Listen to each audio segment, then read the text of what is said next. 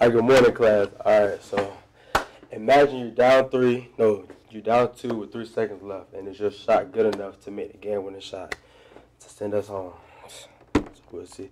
So in order to shoot a basketball, it's kind of easy, but it's kind of hard. It's reps. It's reps in the shot. It's practice, practice, practice to make your shot better, but it's more to it. So people think it's just one step. You just get it and shoot the ball. It's more to it. First step is having the right stance to shoot the ball. Feet have to be shoulder width apart.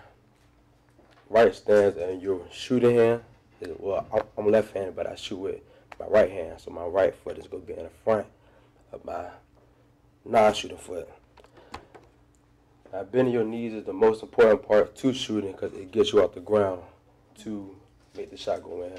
So if you don't bend your knees, it's a 25% chance that the shot is not going to go in because you need to jump. Now, most basketball players don't know this, but to shooting and to making it, people call it the dead eye right eye. So you shoot from your right eye, on top of your right eye, the ball is going to go in there every time.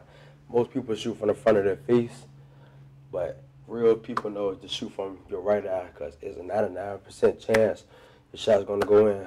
And also when you're shooting, you be on your tiptoes, so you bend down, jump all your tiptoes. And finally, the release form is the most important part of shooting the basketball. Release is what everybody wants to do because everybody releases different. It's flat or it's an art.